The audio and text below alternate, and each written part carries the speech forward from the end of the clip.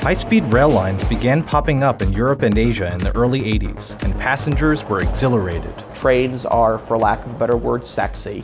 Going at 200 miles per hour on land sounds very exciting, very futuristic. Politicians see opportunity for a legacy for themselves. With high-profile rollouts in France and Japan, bullet train mania was underway. And then reality set in. Unfortunately, the costs of building such projects usually vastly outweigh the benefits. Supporters who claim that most high-speed rail systems operate at a profit use accounting tricks like leaving out construction costs and indirect subsidies. If you tabulate real costs, 2 high-speed rail lines in the world operate at a profit. Rail is more of a 19th century technology. We don't have to go through these headaches and cost overruns to build a future transportation system. What we're talking about is a vision for high-speed rail in America. But politicians can't resist the ribbon-cutting ceremonies and imagery of sleek trains hurtling through the lush countryside, so the projects keep coming. Don't be afraid of the future. California's high-speed rail line was sold to voters on the bold promise that it will someday whisk passengers between San Francisco and Los Angeles in under 3 hours. 9 years later, the project has turned into such a disaster that its biggest political champion is now suing to stop it from happening. I say we cannot afford not to pass Proposition 1A and build high-speed rail in California.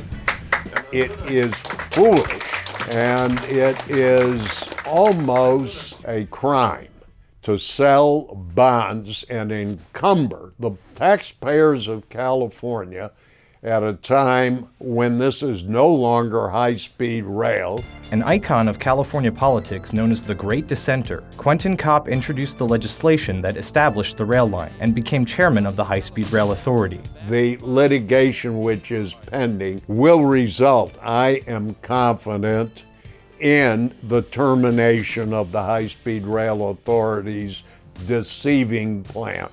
Voters supported the bond measure to pay for construction on the condition that the train would be self-sustaining.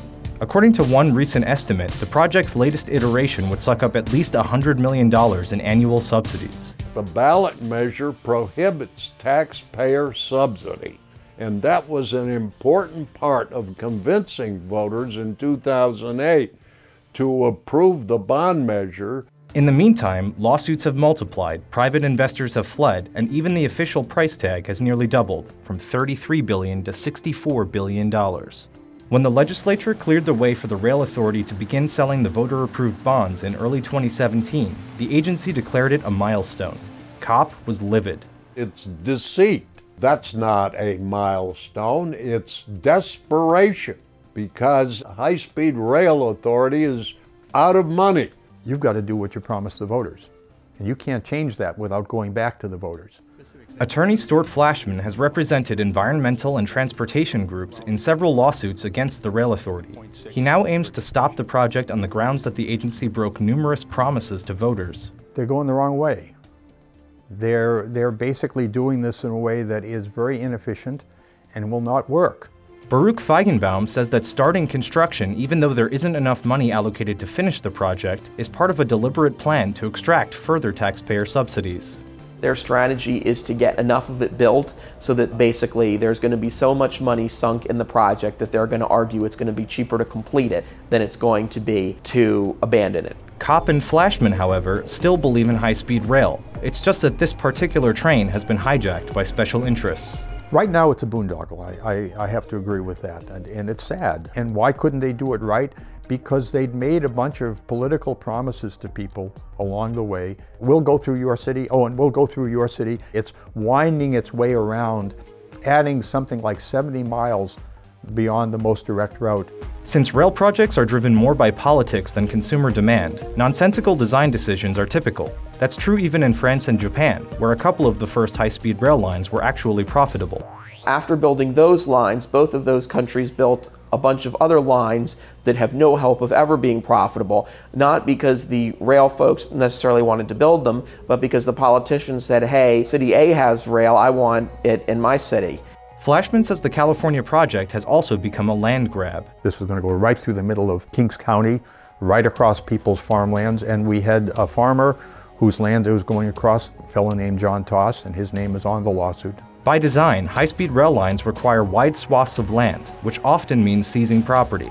Even getting rural land can be a problem. There's a project in Texas that is proposing to build a high-speed rail line between Dallas and Houston, and one of the reasons why it may not be viable is the large amount of rural land they have to seize from ranchers. Ranchers have had this land in their family for generations. They might be growing crops on it, and they're not real interested in selling that land. As for the often promised environmental benefits of high-speed rail, Flashman acknowledges they won't materialize in California. Ironically, doing this high-speed rail construction with huge amounts of concrete and steel involved is actually increasing greenhouse gas production. It would probably take 50 to 80 years in order to negate all of the greenhouse gases emitted during the building of the line. California's project is extraordinary in some ways. As envisioned, it will be both the slowest bullet train in the world and the most expensive. They're using a blended track, so it won't get to the speed they promised. Because it's going through the Central Valley, it won't meet the timetable that was laid out in the ballot initiative. It will be conventional rail, which in a way is parallel to existing Amtrak service. It'll also be competing with air travel at a time when a new generation of quiet supersonic planes is about to take to the skies. Autonomous vehicles will soon give passengers the same freedom to sleep, work, or read as train travelers. And then there's Elon Musk's plans for Hyperloop pod transport in a near-vacuum tube at speeds up to 800 miles an hour. I say let Elon Musk develop it, because I'm not advocating using taxpayer money for an unproven, untested concept.